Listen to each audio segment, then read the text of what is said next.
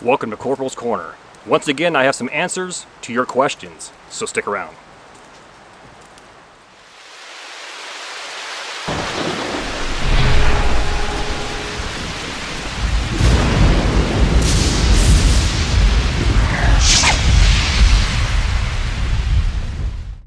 Okay, it's 2019. Last year this time, I went ahead and did a questions and answers video, labeled that questions and answers part 1, so I thought 2019, let's do it again. Kick this off with question number 1. You know what? I'm not even going to answer the question. No, I am not Rourke from Call of Duty Ghosts.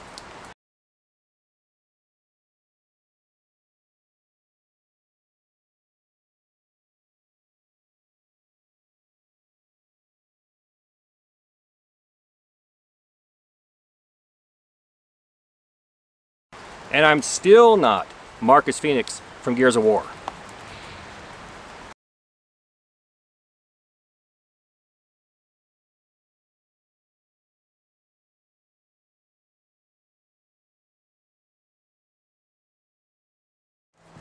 Okay, moving right along. Do you ever plan on teaching classes on the West Coast? Now, I've covered this before in a couple previous videos. Yes, there's plans in the works right now to move out west. I'm waiting for a couple individuals to get trained up in the Pathfinder instructor course.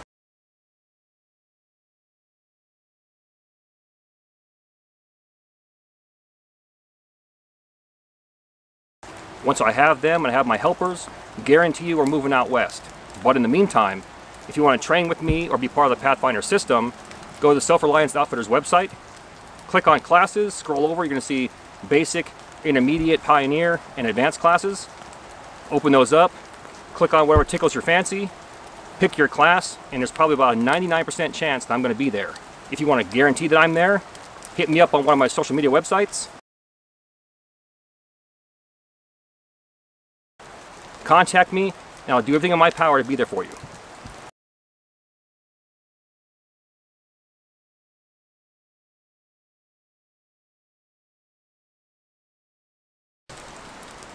Next question. What bushcraft channels do you watch, and what other channels do you recommend? Well, I've kind of somewhat answered this before. For me, most of the channels that I watch are at my level or smaller. And the reason why is because they have good information. What I found is people who are climbing that ladder work the hardest. They're trying to establish themselves, their personality, their character, what they're all about, what the channel's all about. And what I found is climbing that ladder myself, taking 9 years just to get 150,000 subscribers, that majority of, I can't speak for all, not all, but most, high-end channels, meaning hundreds and hundreds and hundreds of thousands, tend to watch the smaller channels. And there's very few that actually give them credit for what they do, or put them out there and say, hey, we're giving a shout out to these smaller channels. And what I found though is a lot of the higher channels copy the smaller channels. And because of YouTube algorithms, what tends to happen is their channels are favored, their videos don't slow down, and they're making money hand over fist because they're that good. When in reality, they're getting ideas, they're reading people's books, they're watching smaller channels, they're in a learning process as well. They just got lucky. Now there's a few that I mentioned in my first video that I gave shout outs to. He and she both know who they are.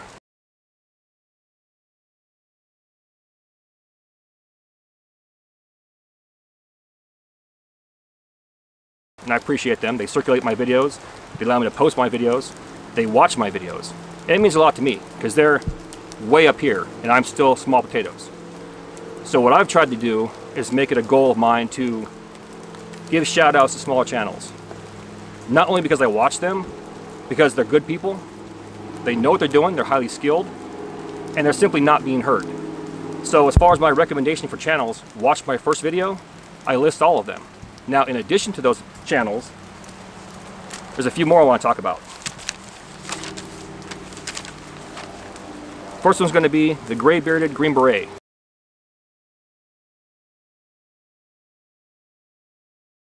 Josh Inyard.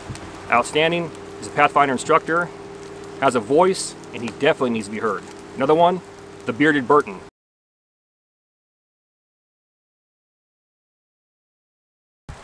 Now, as far as bushcraft channels that I watch, there's so many I can't even name them. But the one that I'm hooked on right now is R&K All Day.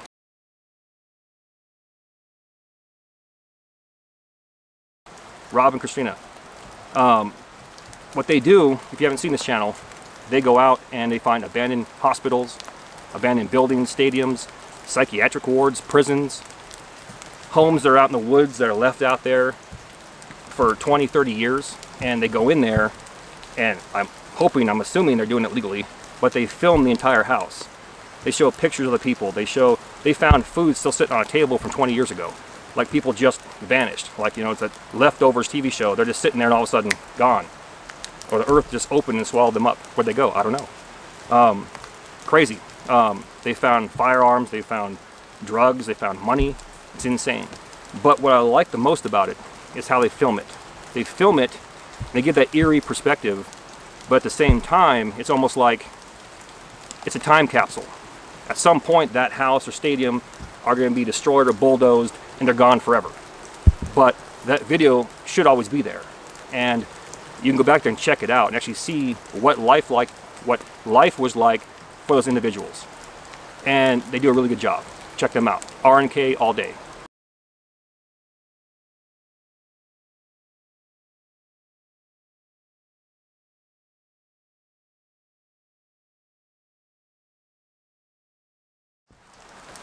The rain's starting to come down now, but hey, if it ain't raining, we ain't training. Next question. It's crazy the ink's getting all smeared on here. Nice. It's a two-part question. It says, what is your take on the reality of survival, and how often should I practice survival? Well, the reality of survival has so many different avenues. The reality of survival for shelter making, fire making, reality of having a bow drill, is that even worth making? Should you have 5 or 6 lighters on you? Things like that. But what I'll try to do is I'll try to answer the second part with the first part. So how often should I practice survival? Well, here's my answer. I don't think anybody should ever practice survival. You practice survival skills, woodworking skills, bushcraft skills, bow hunting skills. What I mean by this is simply, to me, survival means you're going to die unless you do something right now, immediately, to change that situation.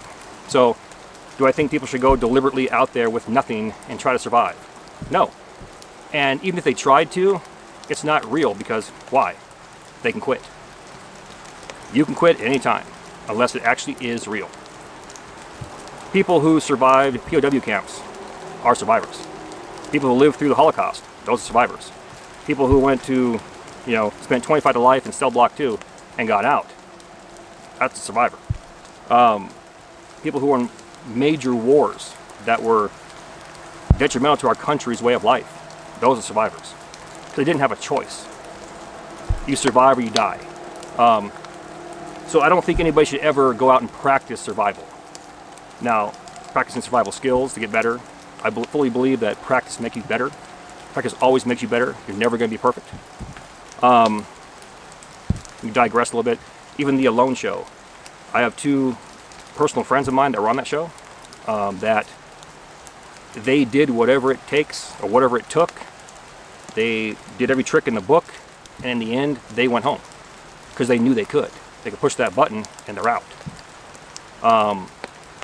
Not a hit on them. They did a great job. In my opinion, their channel should be 1 million subscribers right now, just for the skills they showed.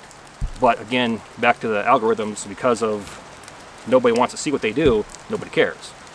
And other people who were there for 1 or 2 days, I don't know. I don't want to go down that road. Point being, the reality of survival has so many different avenues, I can't answer that question. But the second part, I think that you should never go out and practice survival. Because once you, I'm not going to say master those skills, I should say, once you gain experience from practicing those skills, when something occurs, not if, when it occurs, you'll be comfortable, confident, and you can look at it as though you're inconveniently camping. And it won't be a big deal, especially if you're with your family, friends. If you spaz, they're going to spaz. They look at you and say, he has all this training, he has all this gear, look at him, oh my God, we're dead. No. cool, calm, collect, polite, and courteous at all times. So I'm sorry it's a long-winded answer to your question, but practice the skills.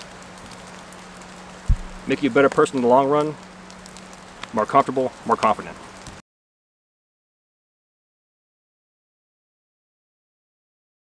Moving right along, will you do a video on a mini kit / Altoids tin?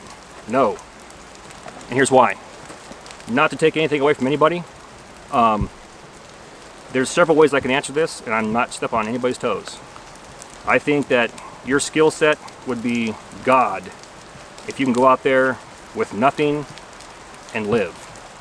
Right below God, if you have an Altoids tin this big, and you're out there and you're able to live. Okay? When I look at survival, I'm looking at 72-hour scenario. And I carry my 10 items, my 10 C's.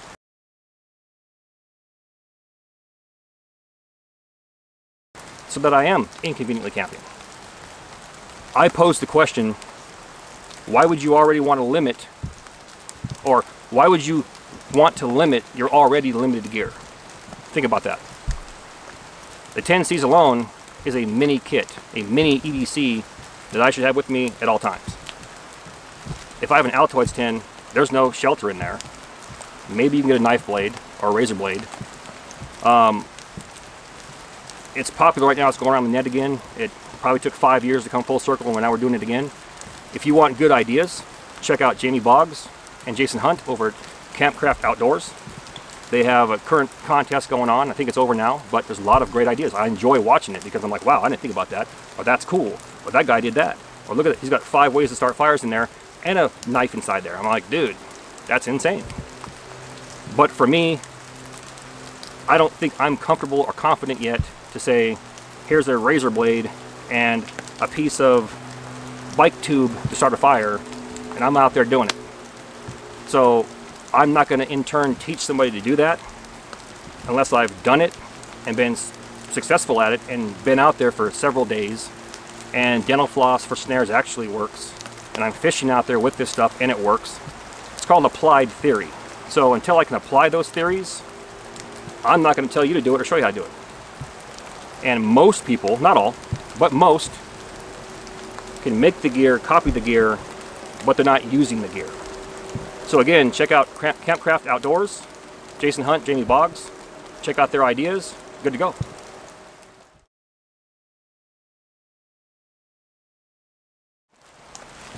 Now we're getting wet. All right, moving on here. I noticed that your knife and pack have changed. What do you now recommend? Okay, well, I don't recommend anything. I just do things that work for me. Like I mentioned in my previous video, the best knife is the knife that you have on you. The best pack is the pack that you have on you.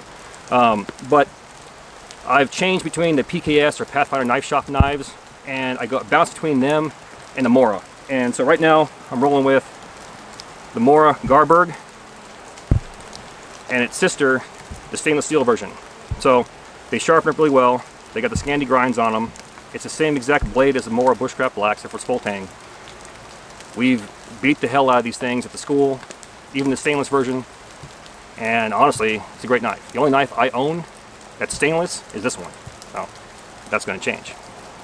But right now, the only one I have is this one. So I'm very happy with them. Zero complaints. I've actually seen a lot of people taking these handles off and tricking them out with wood and micarta, and they're beautiful. And I really think that, you know, Mora should consider doing something like that, or providing kits for people to make some more sales. But yeah, the Mora Garbergs, very happy with these knives.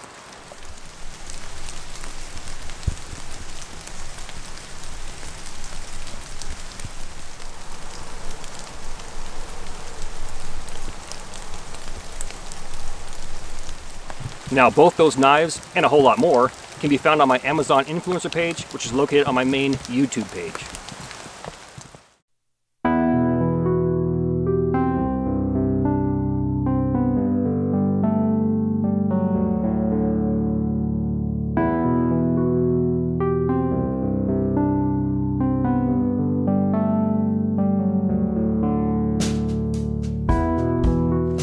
Now as far as my pack, I have several packs. My go-to is always going to be the Alice pack, the medium version, for long Expeditions is going to be the larger version of the Alice pack. But the one I'm hooked on right now, and that I've given a lot of play to, is this Savota Jacari, the medium version. This is a Finland's Border Patrol bag. And you can see it's got the MOLLE webbing all across here for any attachment that you want. We have the lumbar support here, and the waistband, the waist straps.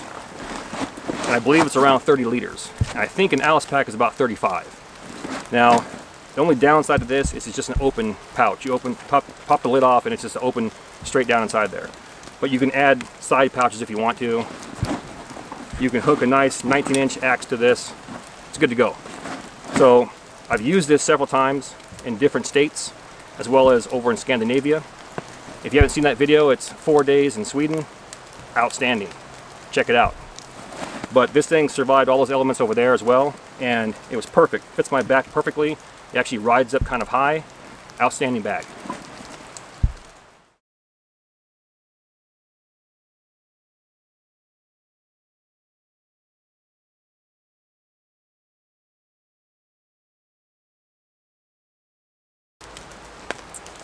Alright, cool. Let's go ahead and change gears. I just want to spend a few moments in the beginning here to answer a few questions that I'm constantly asked. What I'll try to do is I'll make an effort to do this again, but not do it after another year. I kind of fell behind with all the videos, teaching gigs, my workload at my day job. But you know what? I'm getting it done. I'm balancing all of it and really hoping that this coming year is my year. We have 153,000 subscribers and change. My goal, by this time next year, I want that doubled. Or tripled. But I think I can get away with doubling that. And once again, that's, well, it falls on me to make the videos, but it falls on you all to watch the videos and share them, spread them around, and everything you're doing, I appreciate. I just ask that you continue to do it. Let's meet that goal, 300,000. Now, I want to talk about my current 150K subscriber giveaway. If you haven't seen that video yet, I'll post a icon somewhere up here or here. Click on that YouTube card, it takes you to that video. Watch that video and follow the simple rules. And good luck. First place is going to be a free basic class at the Pathfinder School. Runner-up is going to be a Dirty by Design Pathfinder Knife Shop Grizzly.